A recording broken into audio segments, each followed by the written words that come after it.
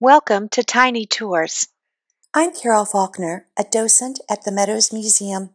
I want to share some thoughts with you about an oil-on-canvas painting titled St. Francis Kneeling in Meditation, painted around 1605 by a well-known artist named Dominikos Theotokopoulos, better known as El Greco the Greek.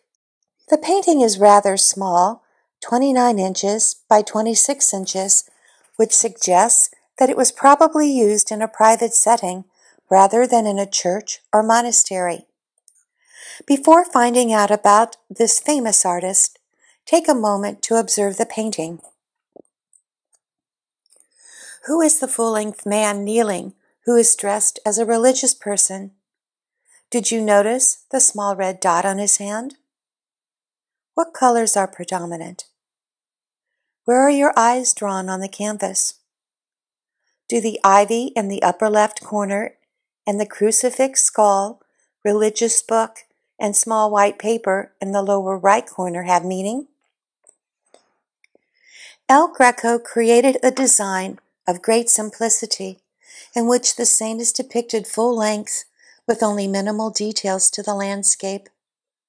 The painting's energy is focused on St. Francis in prayer, who founded the Franciscan order. Look at the long fingers and elongated curved body. El Greco tended to elongate the human figure. This pose gives a sense of wonder and ecstasy, with divine, nocturnal light emanating from the upper right corner. The red dot on the hand shows that St. Francis received the stigmata, or the wounds of Christ. Notice the black outlining of the areas around the hands and face.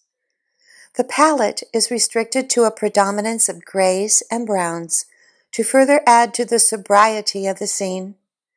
It creates an ascetic, humble depiction of the saint that conformed to the spirit of the Counter-Reformation after the Council of Trent in 1563.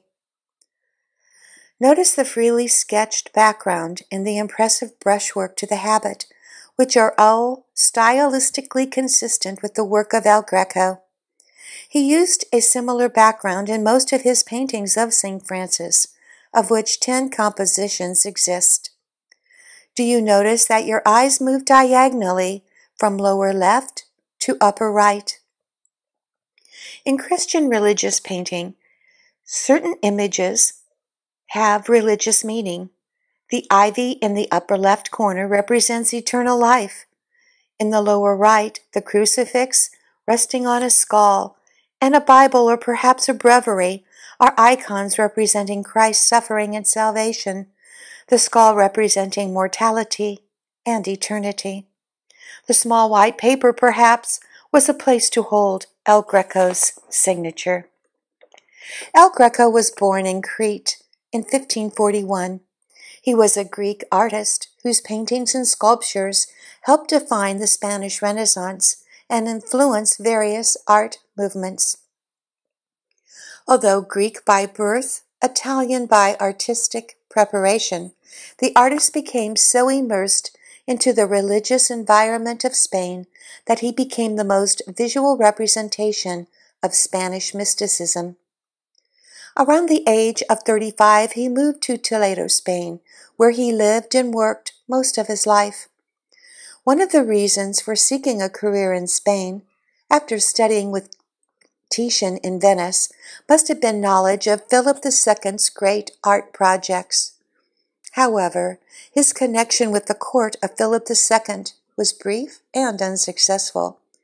Afterwards, he painted extensively for the churches and monasteries in Toledo. After his death, his works fell into obscurity. It would take 250 years for El Greco to gain a newfound appreciation in the 20th century.